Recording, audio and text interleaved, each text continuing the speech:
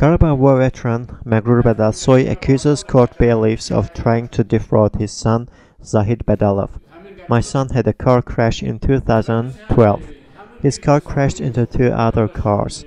We paid to one of them right away, but the other car was insured, so we only paid a fine of 100 manat, said Badalsoy. But afterwards, bailiffs of Khatai district court sent a notice to my son demanding him to pay 3,000 manat for the second car.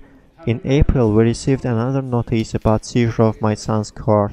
We sent an inquiry to the court to see if there was a civil lawsuit filed against Zahid. The answer was no. It seems with the help of bailiffs, the insurance company tries to reimburse itself for the repair of the second car, he mentioned, adding that their complaints against the pressures from the bailiffs and illegal seizure of the car remain unanswered.